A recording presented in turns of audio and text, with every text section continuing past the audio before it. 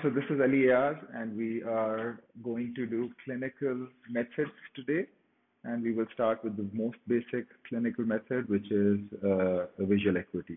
Now, there are a few principles that need to be followed for visual acuity. The first one is which chart you want to use. So there are different charts that can be used. We can use single letters, and we use the Snellen chart. We can also use what is called as ETDRS charts, and they go through a transgression. Basically, it varies on the patient which one he can see. Normally, what I like to do is I like to follow the ETDRS chart.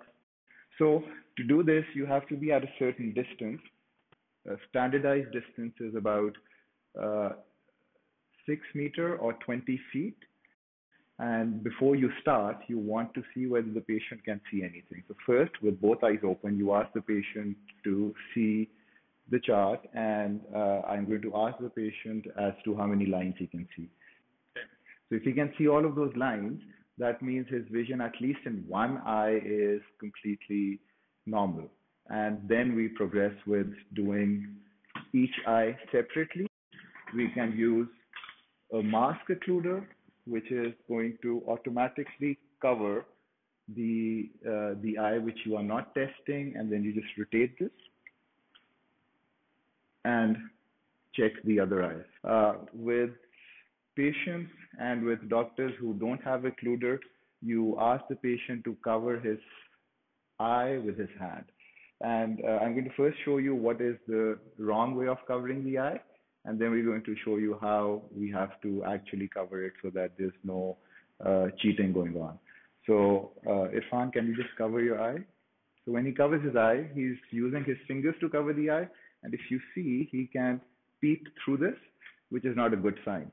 So the way that we're going to do is we're going to ask him to keep his palm on the eye, but not press the eye, just so that there's no way that he can look through the palm, there's no way that he can look around the palm, and so we can get a more crisp and reliable testing. So I'm going to first ask him to cover his left eye with his palm, and he covers his left eye, and then I'm going to ask him to start reading.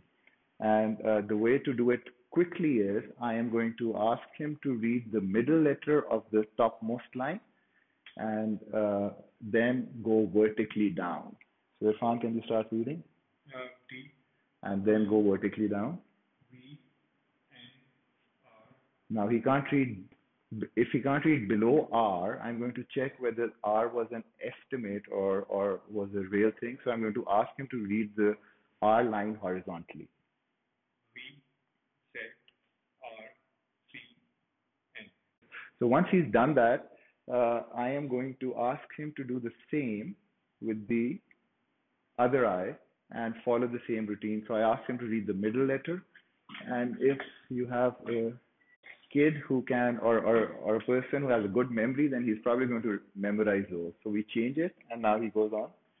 Once this is done, we also need to interpret this. So in case of Irfan, he was able to read the fourth line from the right eye from a distance of 20 feet or 6 meters. So the way that you are going to document this is you are going to do visual acuity, and you are going to write the distance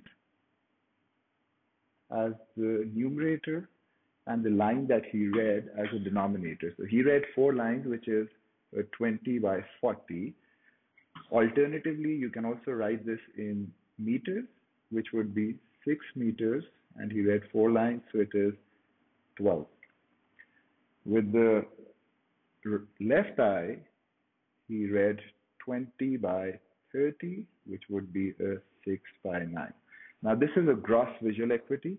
So imagine that I ask Irfan to cover his left eye with his palm and ask him to read anything on that visual acuity chart, and he says, "Can you see anything?" No. Okay, so he says he can't see anything. I am going to then do the same with the other eye. So I'm going to ask him to cover this eye and ask him whether he can see anything. No. And he says he can't see anything.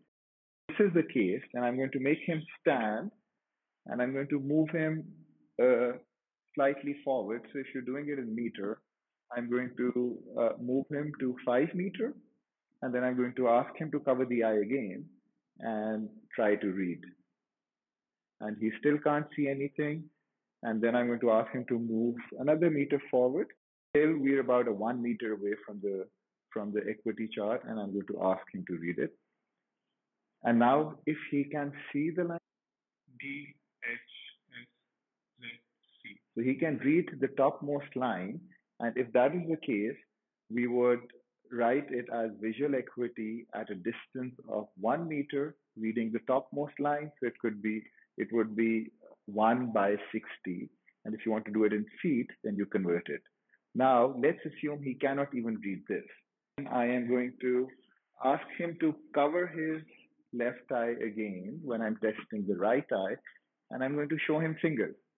He can see the fingers. How many fingers do you see? 3. So he sees 3 fingers at 1 meter, and then I'm going to move slightly further back and then ask him to do it again. And then I'm going to move further back and ask him whether he can see them. Now, if this is the point where he can see them, which is about 3 meters, so the way that we are going to write this is visual acuity of the right eye is counting finger at 3 meters. Now let's assume that that while testing his right eye and he covering his left eye with his palm, I ask him to read at this point and he cannot. So if he cannot do this, then I'm going to come closer and move my hand in front of him. And when I move my hand, I will ask him whether he can see the hand. Could you see the hand? Yes. So if you can see the hand, we will write counting finger hand movement. Now the problem with this is that even when you have your eyes closed, you can always feel your hand moving forward. It's actually the perception of hand being moved being translated into they seeing it. So I don't really trust this test, but it is expected that you do this. Now imagine that I do this again and I move my hand and he cannot see it. So if he cannot see this, I'm going to take an ophthalmoscope or any other light, and then I'm going to shine a light in his eye, asking whether he can see the light. So could you see the light?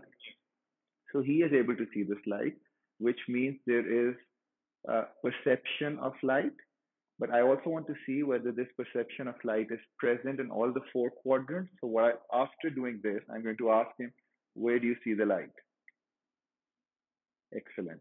And where do you see the light now? And where do you see the light now? Yeah. And where do you see the light now? Yeah. So when I've done this, I will write this as visual acuity is perception of light with projection in all the 4 quadrants. I'm going to shine a light again. Can you see it? Yes. So he can see the light, and I'm going to once again shine it in the 4 quadrants. Can you see it? So he can't see it here. Can you see it here? Yes. And can you see it here? Yes. Can you see it here? No.